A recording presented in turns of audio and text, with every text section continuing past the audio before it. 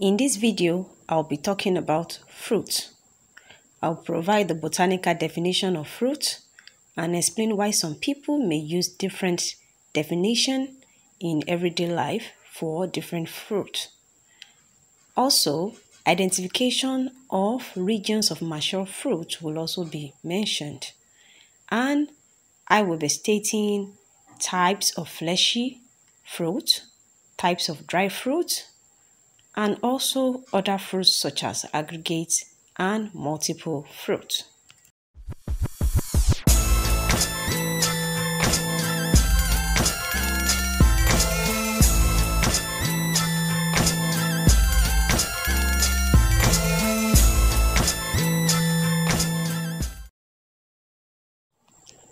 What is fruit?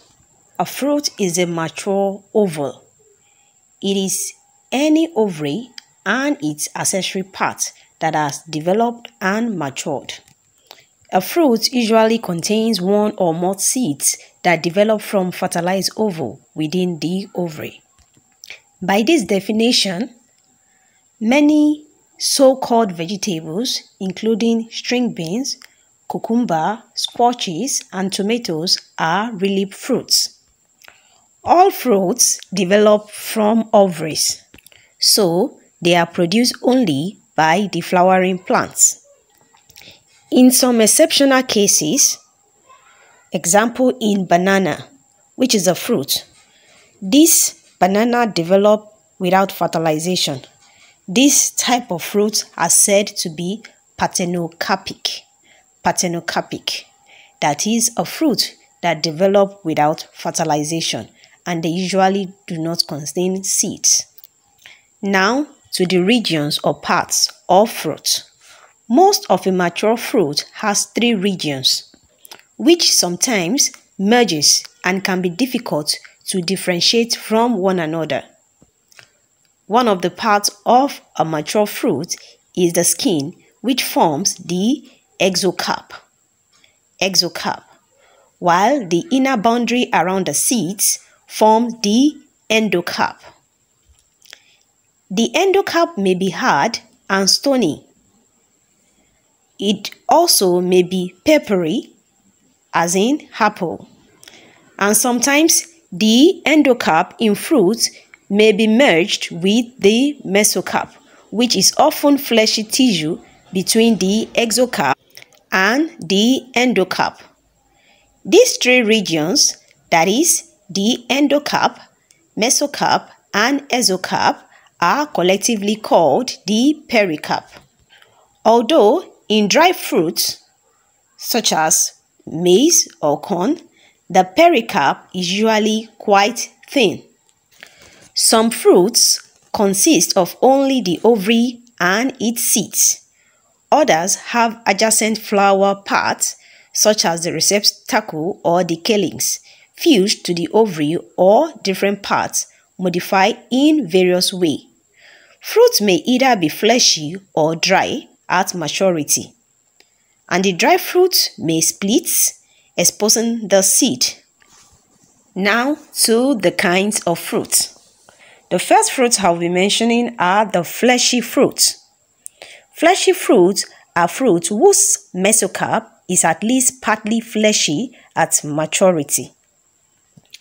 Now, under fleshy fruits, that is, fruit whose mesocarp is at least partly fleshy at maturity, we have different types of fleshy fruit. Number 1 are berries. Berries usually develop from a compound ovary and commonly contain more than one seed. In berries, the entire pericarp, that is, made up of the endocarp, mesocarp, and exocarp, is fleshy, and it is difficult to differentiate between the mesocarp and the endocarp. There are 3 types of berry. True berries. Example of true berries are tomatoes, grapes, peppers, and eggplants. It might interest you to know that some fruits that include the word berry, such as strawberry, raspberry, blackberry, botanically are not berries at all. All these so-called berries are actually called aggregate fruits, and we shall get to aggregate fruits later. These are so because all these so-called berries such as strawberry, raspberry, and blackberry are derived from flowers with inferior ovary, so that other parts of the flower such as the calyx, receptacle also contribute to the flesh. The second types of berries are purples. Purples are berries with relatively thick rings. Mentioning rings, what comes to mind is oranges. But fruits of the members of the pumpkin family, which include pumpkin, cucumbers, watermelon, squashes, are purples. The third type of berries are the Hesperidium. Hesperidium is a berry with a leathery skin containing oils. In Hesperidium, numerous outgrowths from the inner lining of the ovary wall become sac-like and swollen with juice as the fruit develops.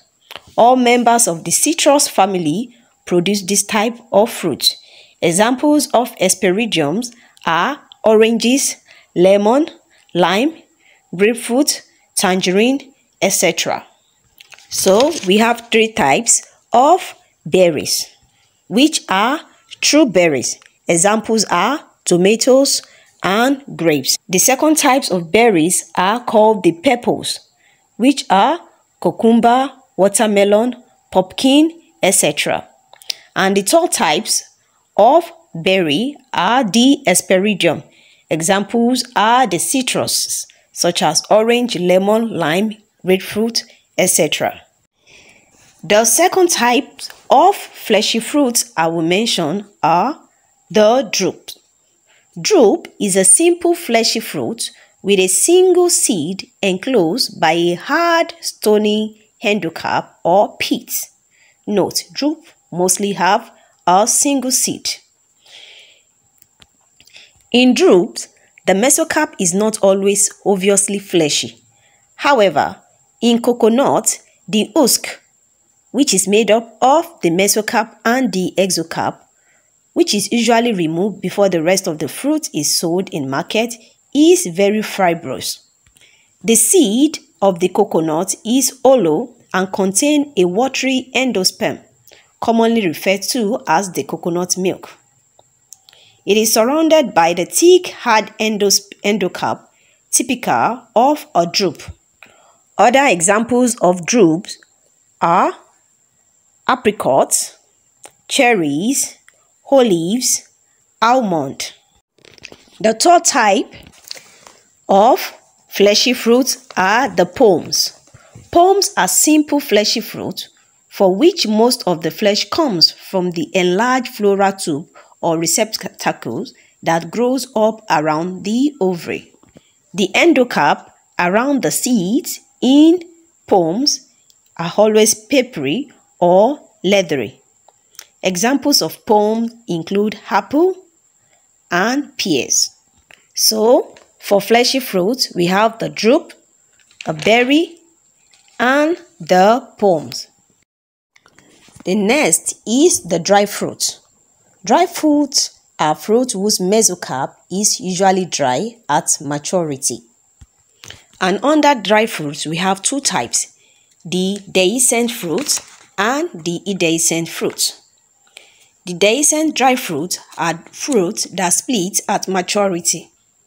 Dehiscent dry fruit are fruits that split at maturity, while indehiscent dry fruits are fruits that do not split at maturity.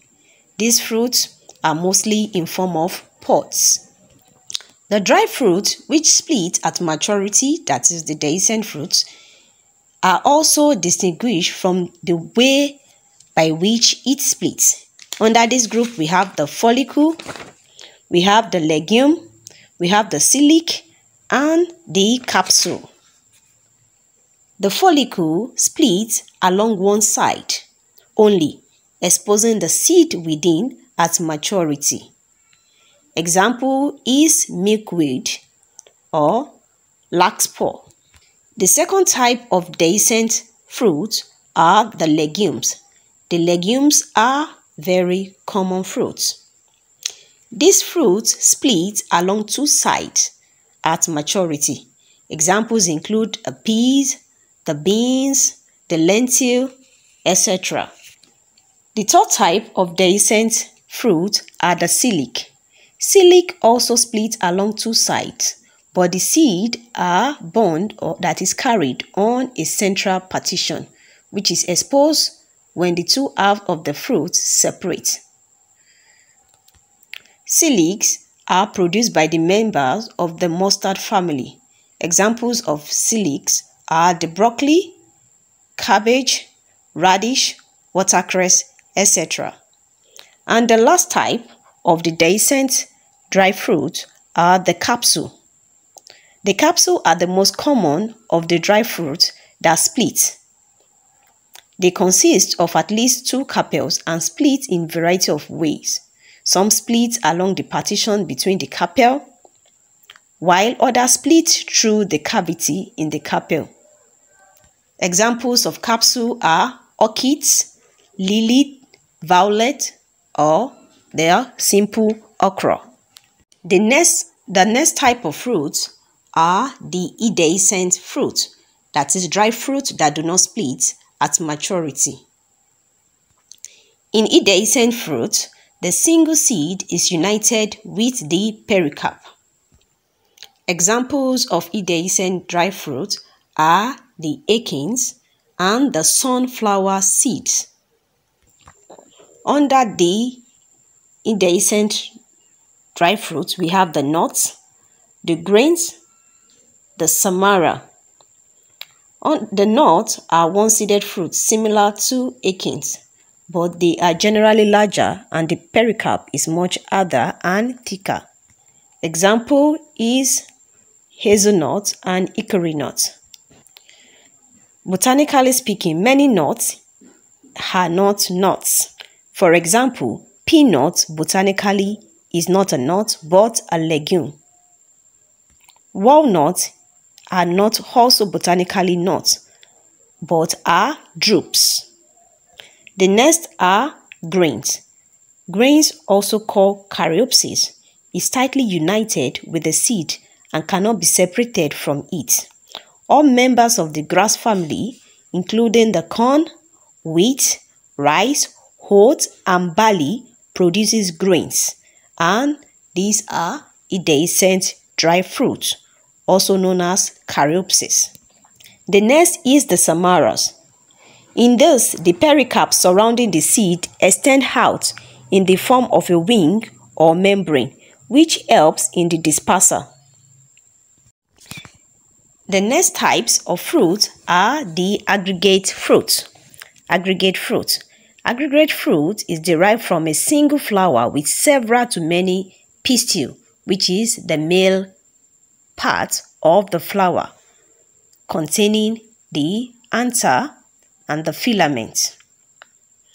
The individual pistil develop into tiny drupes or other fruitlets, but they mature as a cluster unit on a single receptacle. Examples of aggregate fruits are raspberry, blackberries, and strawberries. The last category of fruits are the multiple fruit.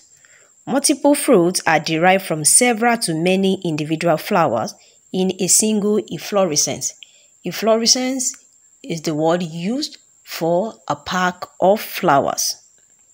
Each flower in the inflorescence has its own receptacle, but as the flowers matured separately into fruitlets, they develop together into a single larger fruit, that is, they cluster together, as in aggregate fruit. So examples of multiple fruits include pineapples, mulberry, and figs. In multiple fruits, the individual flowers are fused together on a fleshy axis, and the fruitlets coalesce into a single fruit. So, pineapple are multiple fruits. So now that you know the botanical terms for classes of fruit, kindly answer this question in the comment section. What classes of fruit does the following plant belong to? Number 1 is soursop. Soursop. Number 2 is cashew. Cashew. Number 3 is mango. Mango. Number 4, African star apple, also known as cherry. Number 5, strawberry. And number 6, pawpaw. Kindly mention the classes of fruits botanically which these belong to in the comment section. Thank you.